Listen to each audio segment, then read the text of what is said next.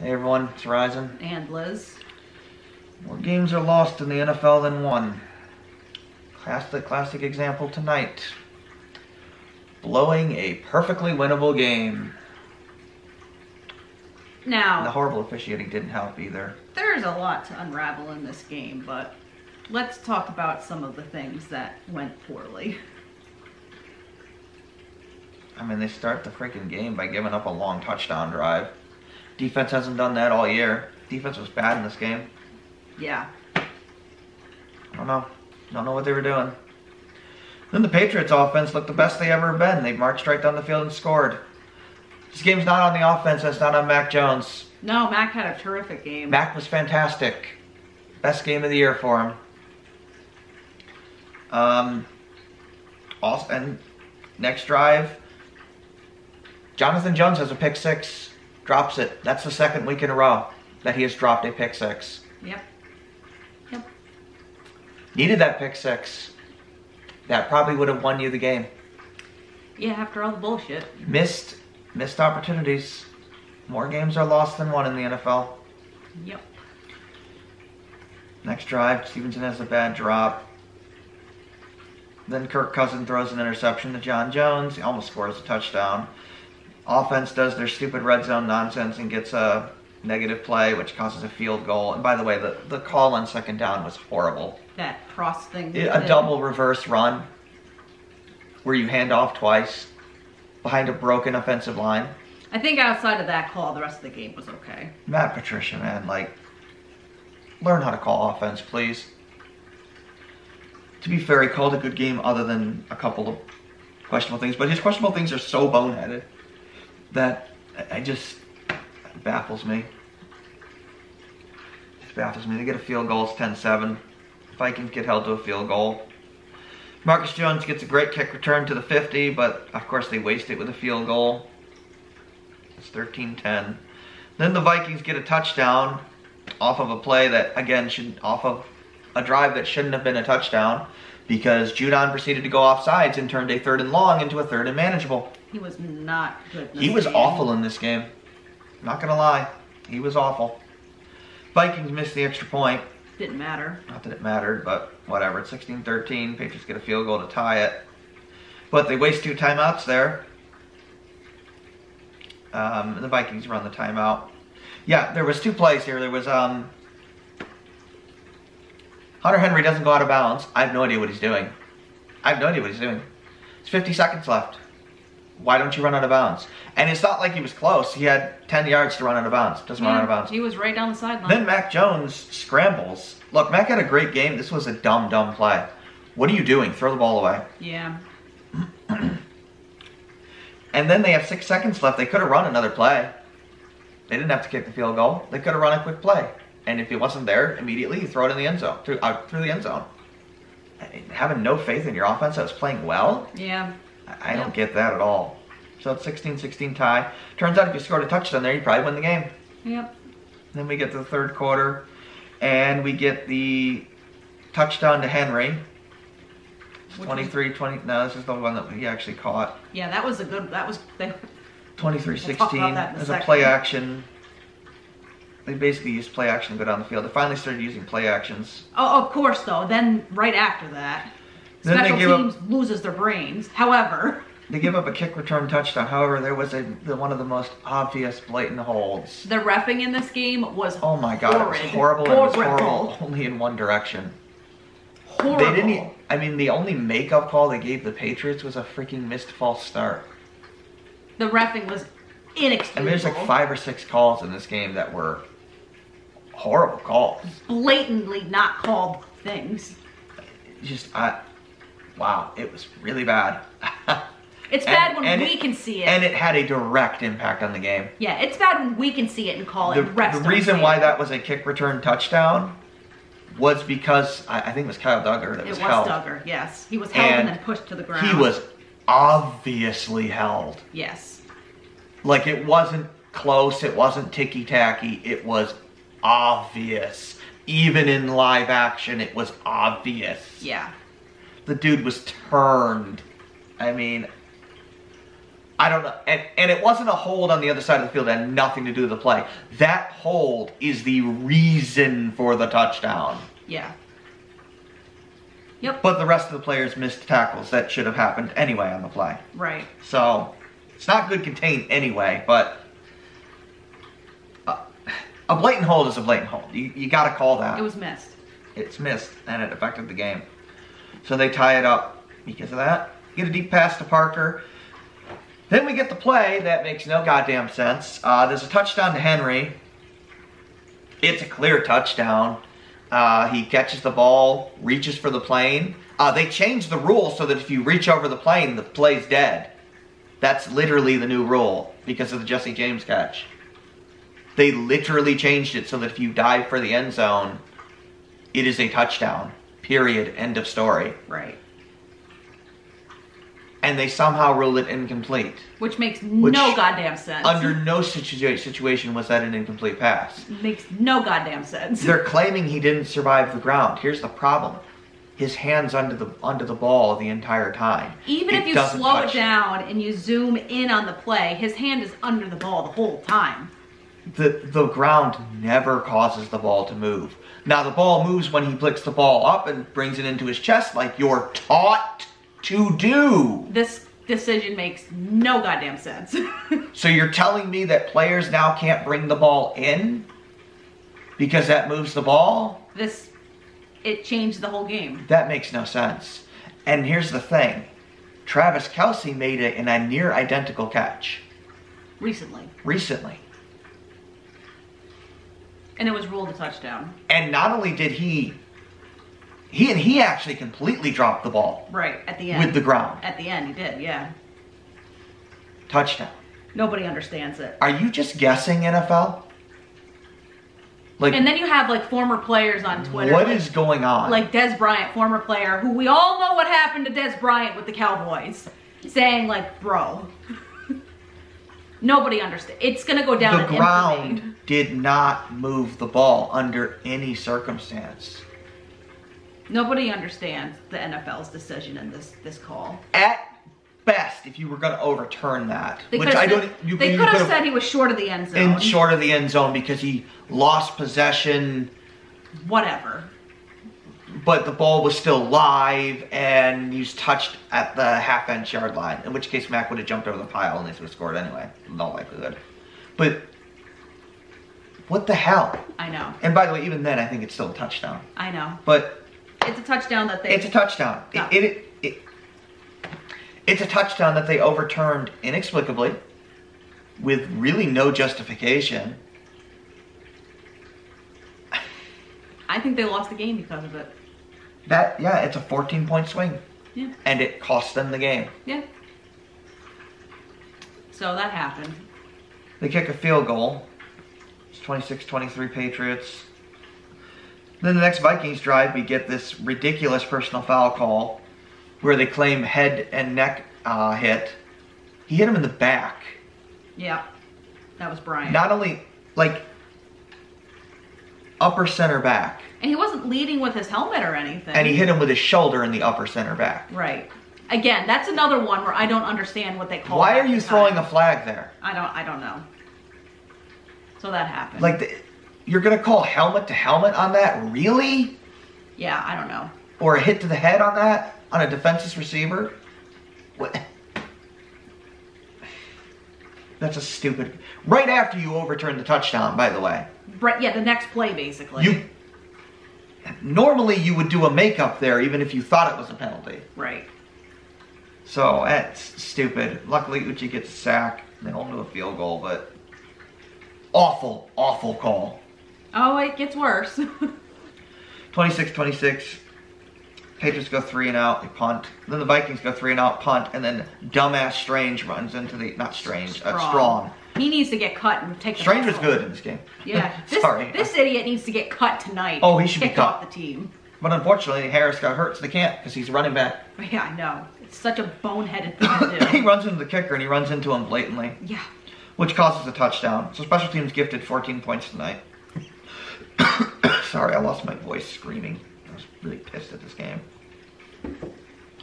So it's 33-26. Vikings. 30. Then, yeah, 33. Then the next drive, Matt gets killed. He gets face masked and completely turned.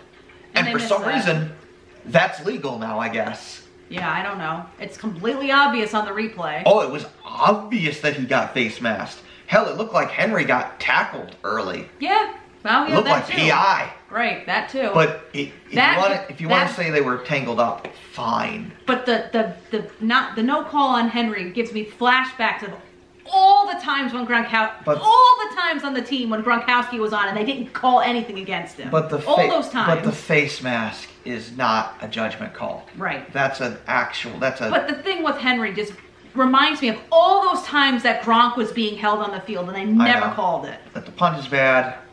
Need a new punter. Again. Then Kirk Cousins does this ridiculous floaty pass. And John Jones, who by the way was awful tonight, absolutely awful, for some reason doesn't look for the ball and look for what would have been an easy pick six. Right. Because Kirk Cousins' numbers were good tonight. I actually don't think he was that great. He just has an amazing receiver on his He team. made some pretty bad throws tonight at times that should have been intercepted. Yeah, he's lucky. This was one of them. He did this twice with this weird lob thing that should have been picked off both times. I mean, it was a good game for Cousins, but I don't think it was as great as the numbers show him. I think he was better in the Buffalo game, personally. So, you know, I mean, he had 300 yards, so obviously it's good by default for the numbers, but I would not say it was a great game for him. I'd give him like a B plus. So then we get the ball back. Punt. We get the ball back, and then we turn it over on downs on a 4th and 16 because Aguilar's a freaking moron. I mean, I'm sorry, like... Max sets it up for an incredible catch, and he just stops running. He throws the ball, and for some reason, Aguilar hesitates. And I don't know why he does this. He does this all the goddamn time. Right. Where he just hesitates on a route. I do not understand. I think they're using him because he's faster.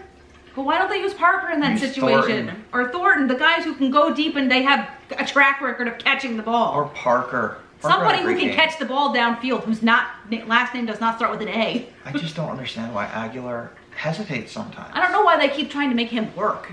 I don't know. Because they paid him all that money and he sucks? Well, he freaking got hurt anyway. He's probably... Who knows? I don't know. He got up, but whatever. The Vikings go 3-0, and then the Patriots proceed to do the worst, miracle drive I've ever seen. They just throw it in the middle of the field, and then for some reason the guy slides down like it's a possession catch. What are you doing? Know what he's doing. The game ends. Right. It's not even like the game was tied at the end there. I mean, they had a 3rd and 1. You spike the ball, and then you set up a lateral play. Who cares that it's 4th down? You're going to do laterals anyway. Right. Or you just... No, you got to do a lateral play. But yeah, I mean, I don't know. Because you're at your own 20. You can't Hail Mary from back there. Yeah, it's true. So they lose 33-26, largely because of A, special teams, B, poor defense, and C, really bad officiating. The pass rush was non-existent. Yeah, I don't know what happened to Judon. He's awful tonight. Him and Wise didn't... Uche was the best pass rusher on the team tonight. Wise didn't really do much of anything either. No, he was terrible. There was no pass rush, basically. John Jones was awful. And the other thing is, what the hell were you taking away on defense? Because it sure as hell wasn't Justin Jefferson. They let him get like 350 yards. He got like 150 Oh, yards. more than that. I don't understand. It was like 200 plus. Look, if you lose the game because Thielen goes off, fine. Under no circumstance should a New England team be letting Justin Jefferson beat them. Right. Under no circumstance. Right. Because you are supposed to take away their number one. Right. Their number one is Justin Jefferson. And that's clear as mud. And they played awful in double coverage. They were terrible in double coverage. Right. And it was technique. Right. It wasn't anything Jefferson was doing. It was bad technique. Yeah. McCourty was out of position constantly. The man should have retired, in my opinion. I don't know what he was doing all night, but he was terrible.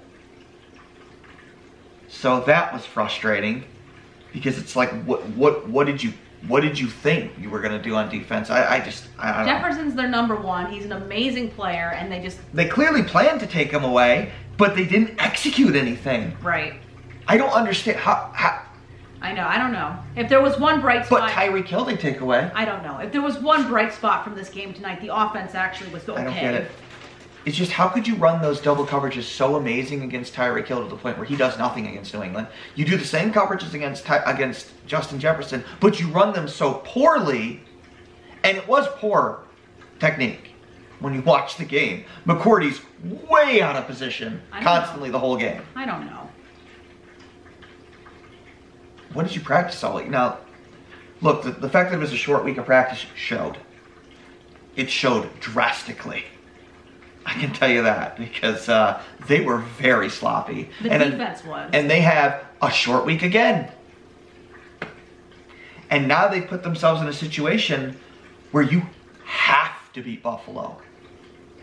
Now the good news is, I think they can beat Buffalo.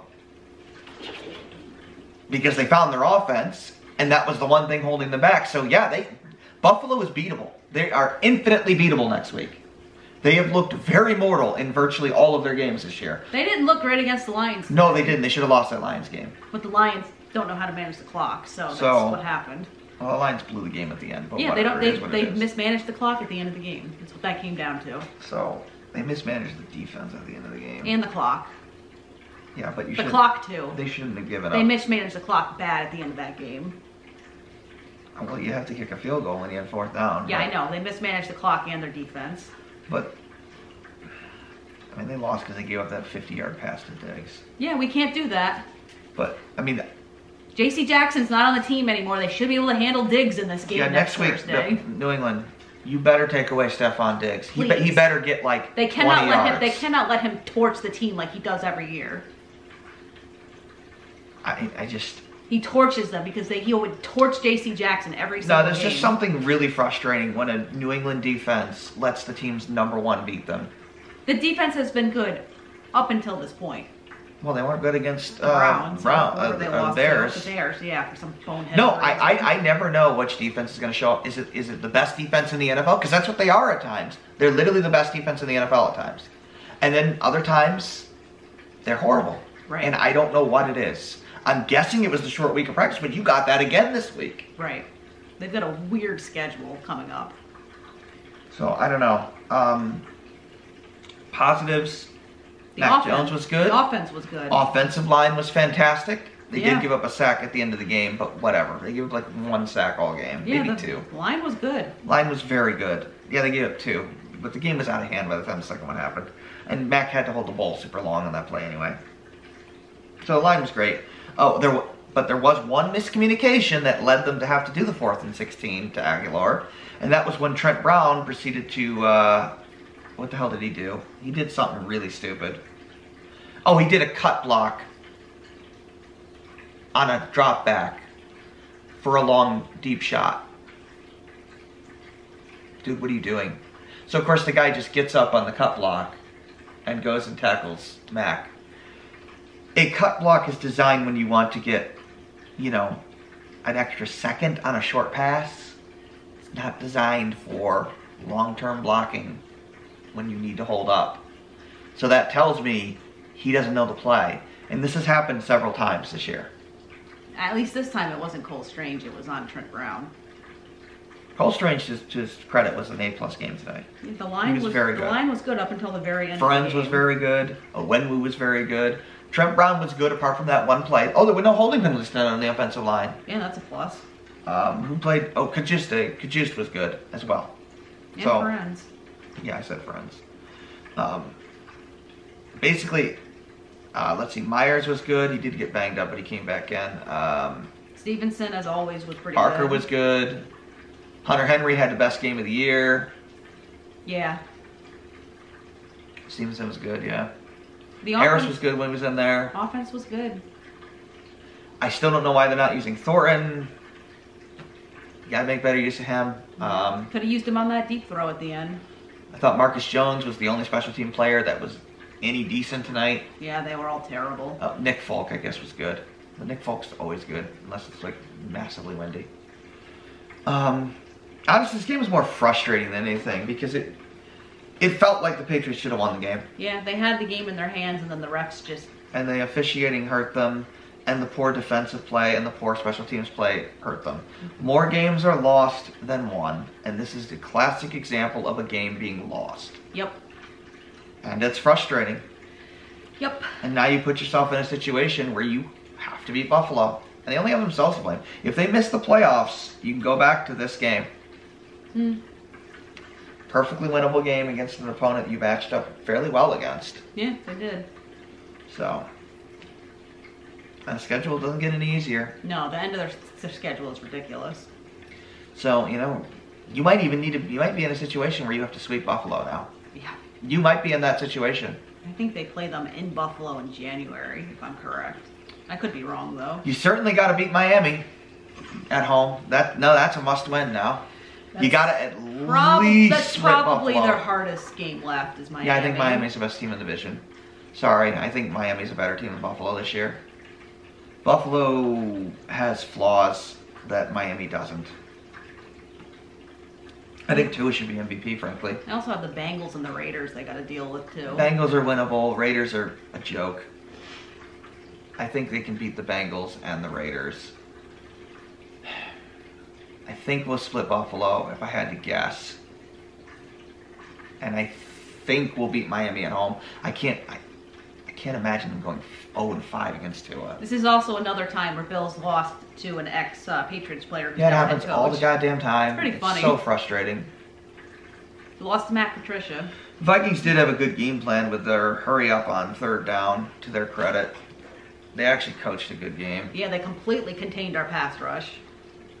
Yeah, they did a lot of chipping and doubles on Judon. But it's disappointing that nobody else stepped up other than Uche here and there. So. Well, next Thursday night in primetime again is going to be Buffalo. So we'll watch another Thursday night. And then there's Monday, and then there's Sunday. All 5 primetime games. Woohoo! We love it as East Coasters. I hate it so much. That was sarcastic. I know. Whatever, I guess we'll go. For the Vikings, obviously Justin Jefferson had a ridiculous game because we don't know how to double cover. He passed Randy Moss's record for the most number of yards in like the first 3 seasons or something. Vikings couldn't run the ball at all. No, I guess. Thielen had a good game.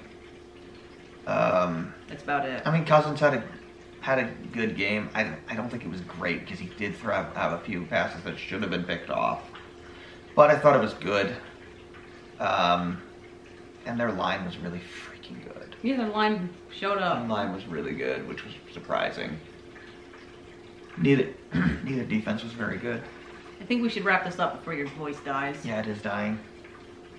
Whatever. We lose 33-26 in a perfectly winnable game. Hopefully we can beat Buffalo. Got a lot to work on. Please fix the special teams. Find a punter.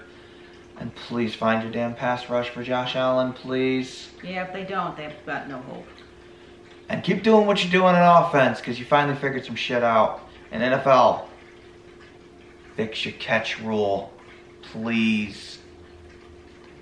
Alright, this is Ryzen. And Liz. Thanks for watching. We'll see you next week, I guess. Well, next Thursday. Next Thursday, yep. Well, I guess Wednesday for the preview. Yay. Take care.